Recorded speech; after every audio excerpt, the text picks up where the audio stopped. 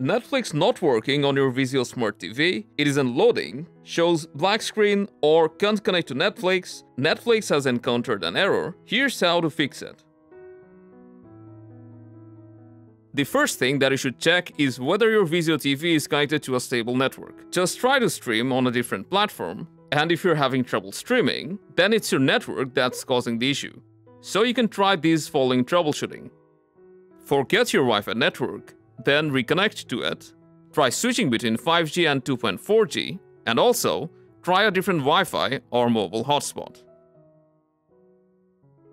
If Netflix is still returning the same error, then you should also check your TV's date and time settings.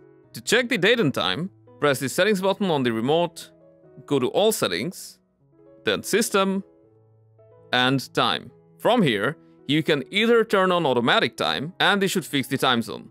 But if it doesn't, you can also set it manually. What if Netflix is still not working? In that case, what's very effective is cold booting your Vizio Smart TV along with your router. Just unplug them from the power cord, then wait for at least 5 minutes and turn them back on. Now give Netflix another go and you should be able to use it without any issues. Still having trouble? Then the app may be glitched, and you can easily fix that by resetting it.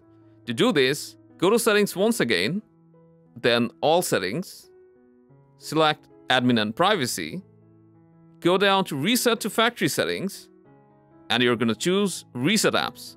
As you can see here, this will clear all app data for every app, and you'll also be logged out, so make sure you have the login credentials. Now, just click on Reset Apps. Then your TV will take a restart and your Netflix app's cache and data will be cleared. So now you can start up Netflix, log in with your account, and voila. Now go ahead and enjoy watching your favorite shows or movies.